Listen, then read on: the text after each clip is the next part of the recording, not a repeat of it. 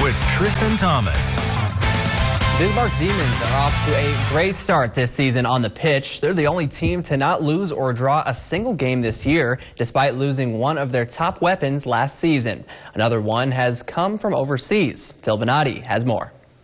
Over 4,000 miles away from home, Ebba Gamelius is making a mark for the Bismarck Demons, scoring a team-high 7 goals in just 6 games. It's a very unique experience because I'm away from my parents and my family and moved into a new family. But they've been really nice to me too, and I really enjoyed staying at their house, staying with them.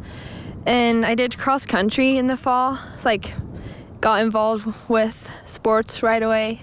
Gamelius is a foreign exchange student from Sweden and has rekindled her love for a sport that is familiar to her back home. Her coach, Michelle Brown, understands her impact and feels that she's an ace in the hole when playing other teams. She stepped in just well. She's very physical. It's good because she doesn't know any of the players with her being a foreign exchange student, so she doesn't get in her head about who she's defending or who's next to her. She doesn't know, so that's the beauty of it. She just goes in and she's just working hard. On top of playing soccer, the junior is balancing her time on the pitch with the track and field team this season, running relays and competing in the high jump. Not knowing if she would be on JV or varsity, Gamelius is making the most of her opportunities. I was just excited to play because in Sweden we play our season is longer in Sweden. So it's kind of been a longer break for me without soccer now.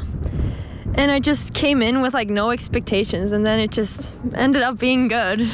Her teammates have taken to her impressive play, which can make the Demons a dangerous group when it comes to the state tournament at the end of the year. I think she just comes in with a good spirit and a good mind, thinking, I just want to play soccer. She doesn't overthink it, and that's awesome. If she just wants to be here to have fun and play high school sports for her 1 year she's here, we'll take it. For KX Sports, I'm Phil Bonatti. Now, Gamelius and the Demons will have their biggest test of the season Friday night when they battle Minot.